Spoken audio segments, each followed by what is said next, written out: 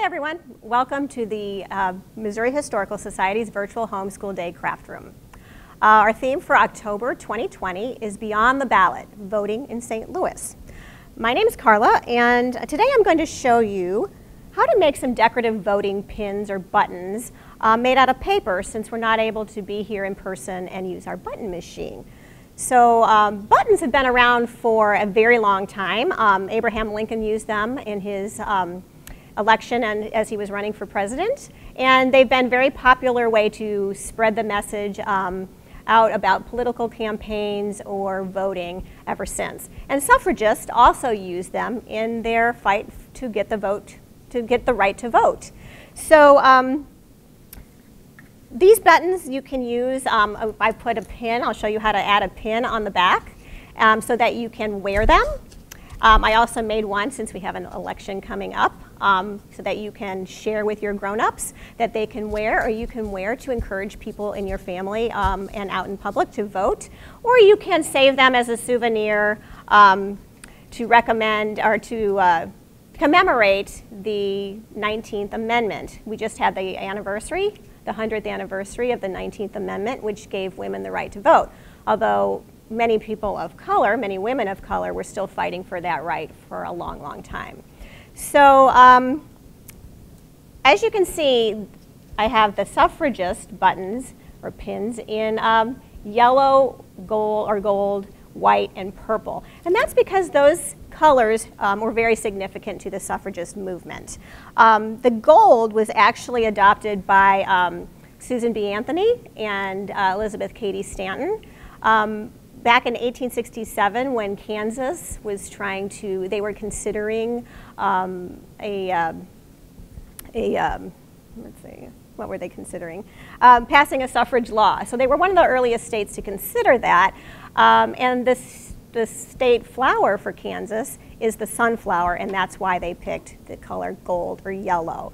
White didn't come along until a little bit later, when they started holding parades so that they could get attention. They encouraged all of the women participating in these parades to wear white dresses. And then they combined that with yellow sashes. Sometimes they would wear pins and buttons. And also for the Golden Line, or the Golden Lane, in 1916, I believe it was, they demonstrated at the National Democratic Convention in St. Louis, that was held in St. Louis. And if you want to learn more about that, you can go to our Beyond the Ballot exhibit, which is open. So now I'm going to show you actually this version, which is a rosette. Sometimes these style of pins are called cockades, C-O-C-K-A-D-E. And that just basically means a rosette or a knot of ribbons that they would put on their hats or sometimes on their lapel. And it was just an old-fashioned word for calling those buttons. So the first one we're going to do is this style right here. What you're going to need is you're going to need 2 strips about 8 inches in length of paper. And then you're going to fold them accordion style, and I'm going to give you a hint on how to do that. First, you're just going to fold your 8-inch strip into half, and that's about I think it's about 1 1/4 inch in diameter. Now 1 1/2 inches across. And you're going to fold it in half. Then you'll fold it in half on each side. Fold the folded halves in half again. And then it looks like that. Then you can open it up and start your accordion folds just by using those folds as a guideline. That way all of your folds will be even, and they're about 1/4 inch thick. So I'm going to move that out of the way.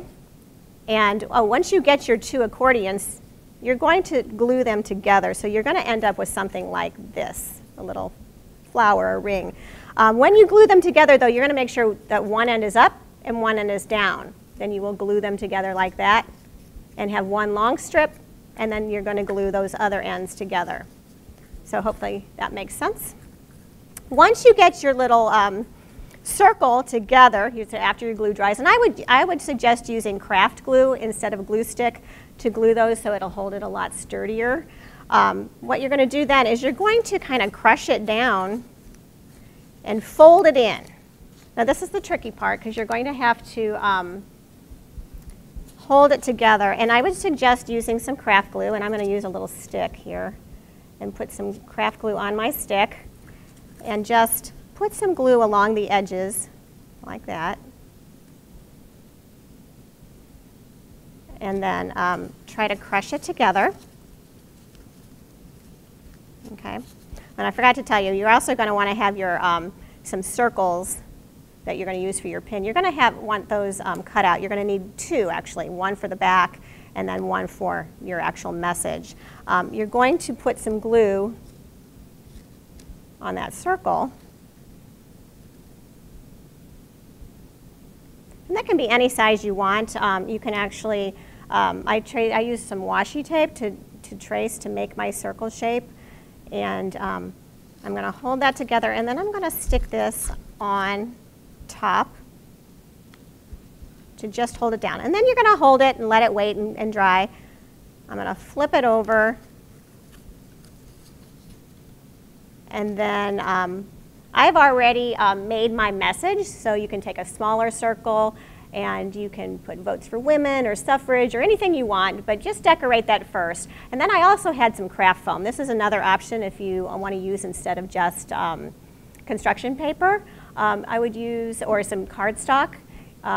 Glue that together if you want a background, and we'll put that on. So I got it holding. And then you'll let that dry, and it's going to look like this. Now to get your little ribbons, you're going to want to do your ribbons before you do your button. I've made 2 strips of paper. They're about 3 inches by 1 inch, and then the little inner strip is just 1/4 of an inch less. So I made one here. I'm going to take some glue stick. Most of the time you can use glue stick to glue it on. Stick that on there in the center. And then I've made a little dot kind of in the center on this, and then I'm going to put these together, and I'm going to cut a little V shape, and that'll make it look like your ribbon.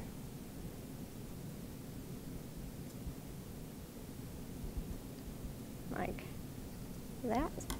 So now you have a ribbon, and then you're going to take your glue stick again and just put some glue at the top of one side, kind of crisscross them, make a little V like that.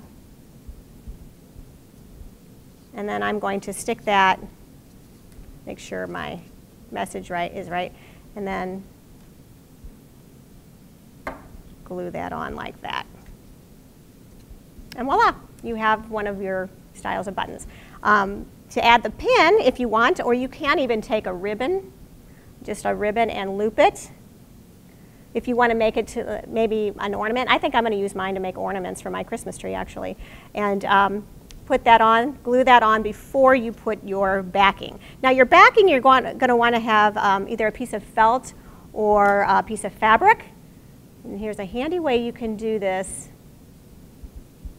You just fold your felt or fabric in half, cut a tiny slit and a tiny slit, and then you're going to take your safety pin, open it up so you know which side is the pointy side. You're going to put the non-pointy side through those little slits. And close it. And then you're going to glue it on. And there you have it. It's done.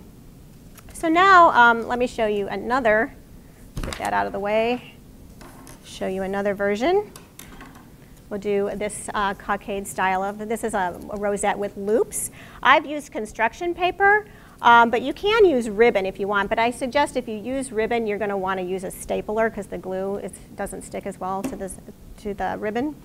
So this is the finished one, and what you need to start with is a base. Now I used actually a laundry lid to get my base for this size of button. I also found a piece of cardboard, but you can use a roll of tape. And you can make it as big or as small as you want. It doesn't really matter. But But you need a base first, and I would suggest using cardstock for your base to make it a little sturdier. But if you don't have cardstock, you can use like at the center of a paper plate. That would work just as well. All right, so now you're going to need, for mine I did 10 little loops on the outer edge and 10 on the inside. And my little loops are about 2.5 by 1/2 inch long. You can vary that length if you want bigger loops or smaller loops. It's really up to you. So what you do is just when you have your strips, take some glue stick. I think glue stick works just as well as craft glue and less messy. Make a little loop, and then for my outer edge, you can see how I've done this. I'm just going to add that on like that.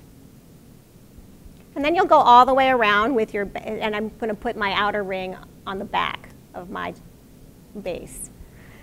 Then I'm going to put purple in the middle of this one, and as you can see, I've started that. And again, I've already made some loops ahead of time, but you're going to go around on the front of your base, and in between the loops on the back, you'll just put your loops here. Now there is another way you can make your loops a little fancy. I'll show you an example. You can make them look like this to make them look maybe more like a flower. And what you would do is just take your loop, put some glue on one end,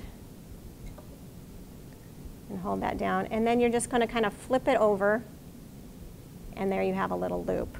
And then I can do that loop on the inside like that. You can see that. Then I've already made my little voting pin, so again, you can do it however you want. And I put some yellow on top of purple construction paper. Then I would put that on, and then I would glue that. Once I got all my loops down, I would glue that in the center like that. And I've already made some ribbons. So then you would put your ribbons, just like we did before. Whoops, my little rosette fell off. You would put it down like that. And then you're going to put your button on with your fabric or your felt and put your pin through it, just like I did before. So exactly the same. So that's all there is to it. So hopefully you can come up with some different ideas. You can do different combinations of yellow, gold, purple, and white. Or you can, like I said, you can use red, white, and blue for just our upcoming election. Just be creative as you want. And if you have something that you would like to share with us, we'd love to see it. You can just tag us at MHS Learn. And we'd love to see what you can come up with. So thank you very much for joining me today. I hope you get a chance to come see our Beyond the Ballot exhibit. It runs through, I think, the early part of 2022. And all you have to do is make a reservation, and it's free to come to the museum. So we would love to see you and hope you can learn a little bit more about the women who had an impact on St. Louis and voting. Thank you very much.